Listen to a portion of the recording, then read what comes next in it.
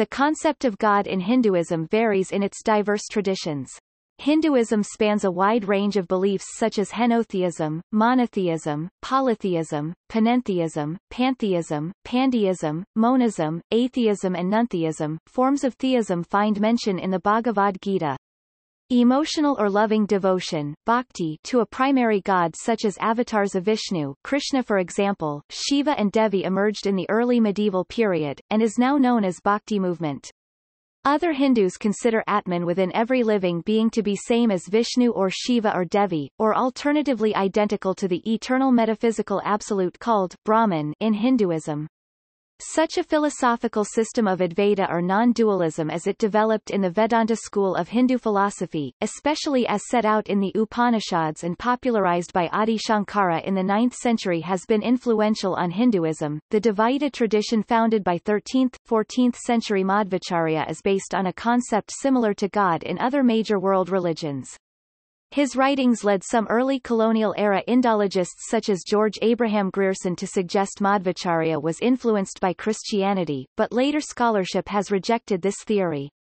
Madhva's historical influence in Hinduism, state Kulandran and Kremer, has been salutary, but not extensive.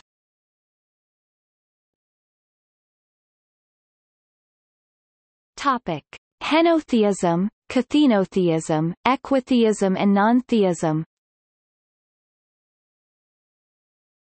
Henotheism was the term used by scholars such as Max Muller to describe the theology of Vedic religion. Muller noted that the hymns of the Rigveda, the oldest scripture of Hinduism, mention many deities, but praises them successively as the one ultimate, supreme God, alternatively as one supreme goddess, thereby asserting that the essence of the deities was unitary ekam, and the deities were nothing but pluralistic manifestations of the same concept of the divine, God. The idea that there can be and are plural perspectives for the same divine or spiritual principle repeats in the Vedic texts. For example, other than hymn 1.164 with this teaching, the more ancient hymn 5.3 of the Rigveda states, You at your birth are Varuna, O Agni. When you are kindled, you are Mitra. In you, O Son of Strength, all gods are centered. You are Indra to the mortal who brings oblation. You are Aryaman, when you are regarded as having the mysterious names of maidens, O self-sustainer. Related terms to henotheism are monolatrism and kathenotheism. The latter term is an extension of henotheism, from kath enotheon kath henotheon, one God at a time. Henotheism refers to a pluralistic theology wherein different deities are viewed to be of a unitary, equivalent divine essence. Some scholars prefer the term monolatry to henotheism, to discuss religions where a single god is central, but the existence or the position of other gods is not denied. Another term related to henotheism is equitheism, referring to the belief that all gods are equal. The Vedic-era conceptualization of the divine or the one, states Janine Fowler, is more abstract than a monotheistic God, it is the reality behind and of the phenomenal universe. The Vedic hymns treat it as limitless, indescribable, absolute principle. Thus the Vedic divine is something of a panentheism rather than simple henotheism. In late Vedic era, around the start of Upanishadic age c. 800 BCE, theosophical speculations emerge that develop concepts which scholars variously call non-dualism or monism, as well as forms of non-theism and pantheism. An example of the questioning of the concept of God, in addition to henotheistic hymns found therein, are in later portions of the Rigveda, such as the Nasadiya Sukta. Hinduism calls the metaphysical absolute concept as Brahman, incorporating within it the transcendent and immanent reality. Different schools of thought interpret Brahman as either personal, impersonal or transpersonal.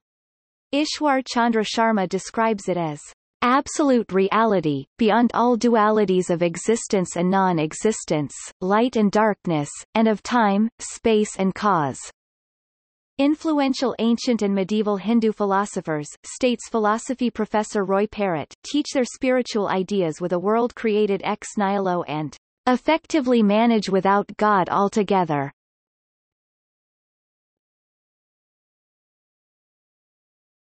Topic: Brahman. In Hinduism, Brahman connotes the highest universal principle, the ultimate reality in the universe.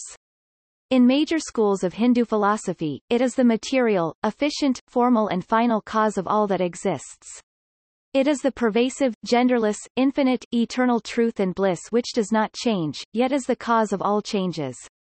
Brahman as a metaphysical concept is the single binding unity behind the diversity in all that exists in the universe. Brahman is a Vedic Sanskrit word, and it is conceptualized in Hinduism, states Paul Deussen, as the creative principle which lies realized in the whole world. Brahman is a key concept found in the Vedas, and it is extensively discussed in the early Upanishads. The Vedas conceptualize Brahman as the cosmic principle.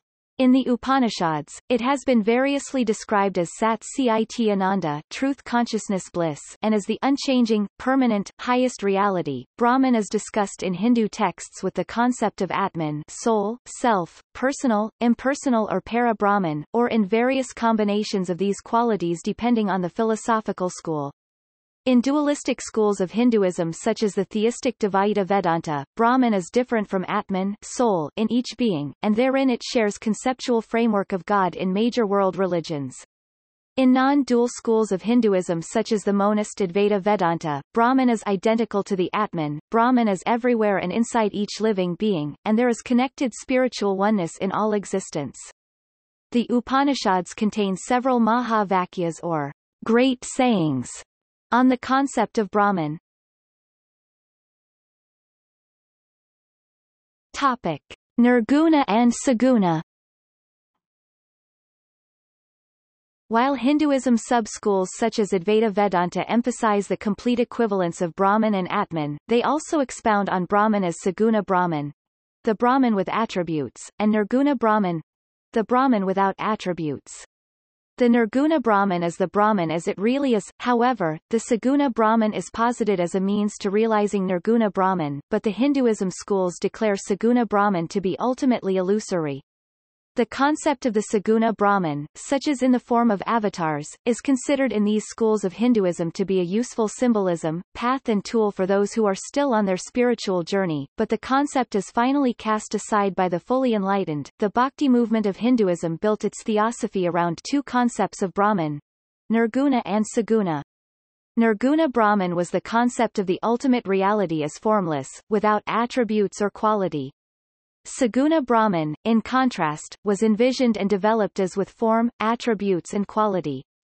The two had parallels in the ancient pantheistic unmanifest and theistic manifest traditions, respectively, and traceable to Arjuna-Krishna dialogue in the Bhagavad Gita.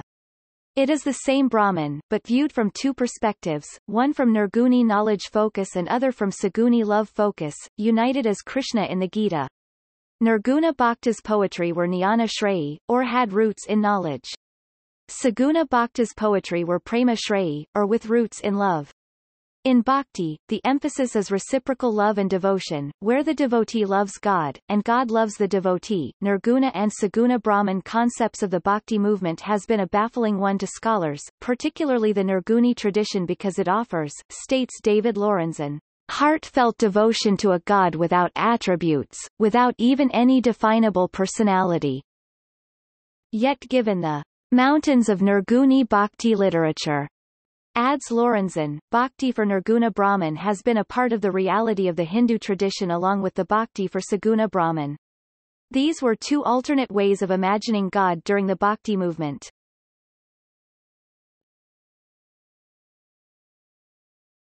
Topic: Ishvara. The Yoga Sutras of Patanjali use the term Ishvara in 11 verses, I.23 through I.29, 2.1, 2.2, 2.32 and 2.45. Ever since the sutra's release, Hindu scholars have debated and commented on who or what is Ishvara. These commentaries range from defining Ishvara from a personal God to special self to anything that has spiritual significance to the individual. Witcher explains that while Patanjali's terse verses can be interpreted both as theistic or non-theistic, Patanjali's concept of Ishvara in yoga philosophy functions as a transformative catalyst or guide for aiding the yogin on the path to spiritual emancipation. Patanjali defines Ishvara Sanskrit, Ishvara in verse 24 of Book 1, as a special self, Purushavijesa Purusha Visesa. Sanskrit Klesa Karma Vipakasaya Paramursta Purushavijesa Ishvara, Yoga Sutras I.24. This sutra of yoga philosophy of Hinduism adds the characteristics of Ishvara as that special self which is unaffected, aparamursta by one's obstacles, hardships, klesha, one's circumstances created by past or one's current actions, karma, one's life fruits, vipaka, and one's psychological dispositions, intentions, ashaya, among various bhakti path practicing sects of Hinduism, which built upon the yoga school of Hinduism. Ishvara can also mean a specific deity such as Krishna, Rama, Shiva, Lakshmi, Parvati and others.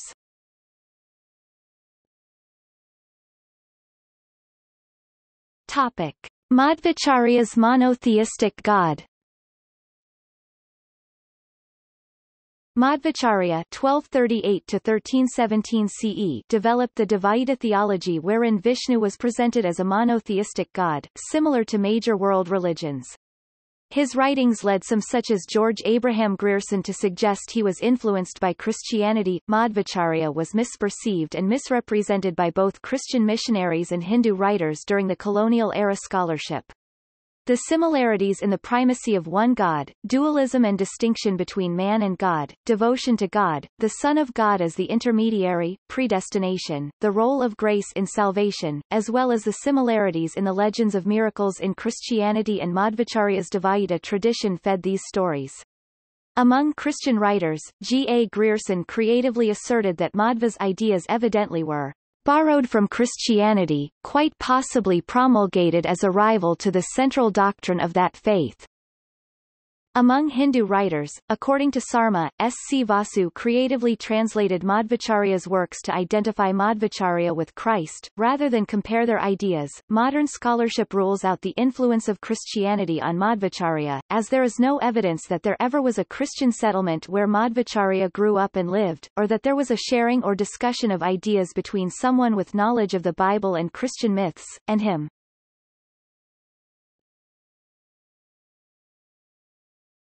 Topic: Svayam Bhagavan. Svayam Bhagavan, a Sanskrit theological term, is the concept of absolute representation of the monotheistic God as Bhagavan himself within Hinduism. It is most often used in Gaudiya Vaishnava Krishna-centered theology as referring to Krishna. The title Svayam Bhagavan is used exclusively to designate Krishna. Certain other traditions of Hinduism consider him to be the source of all avatars, and the source of Vishnu himself, or to be the same as Narayana.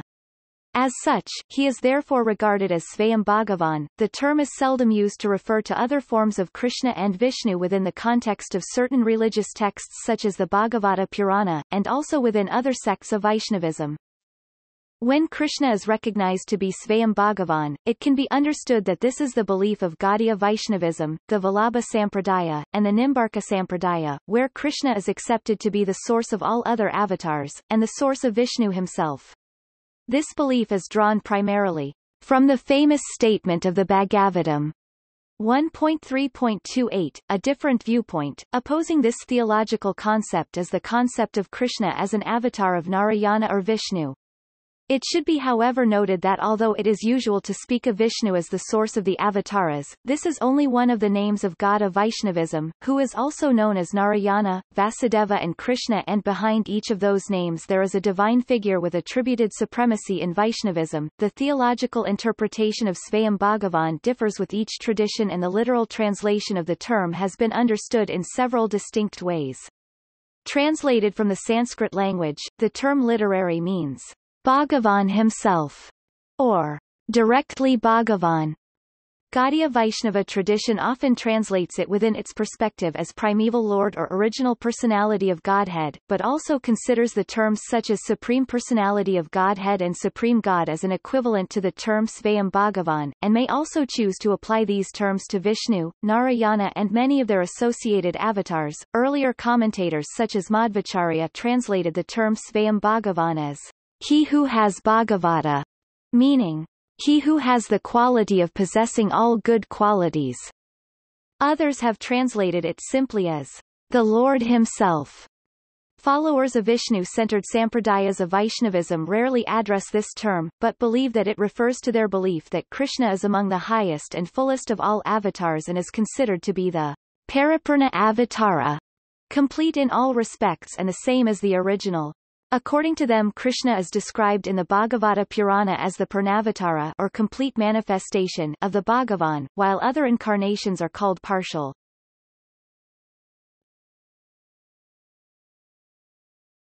Topic.